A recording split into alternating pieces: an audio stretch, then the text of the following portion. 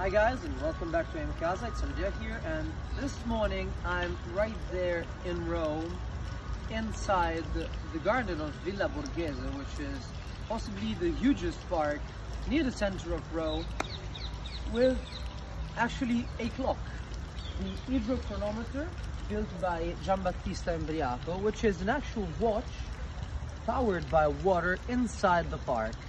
If you're in Rome, if you happen to be there, I really strongly suggest you to come to Villa Borghese, enjoy the overall park, have a stop at the watch if your passion is the same as mine, and then go straight on and go to Terrazza del Pincio and have a full view of Rome. Thank you for following me, see you in Rome, and see you in the next video.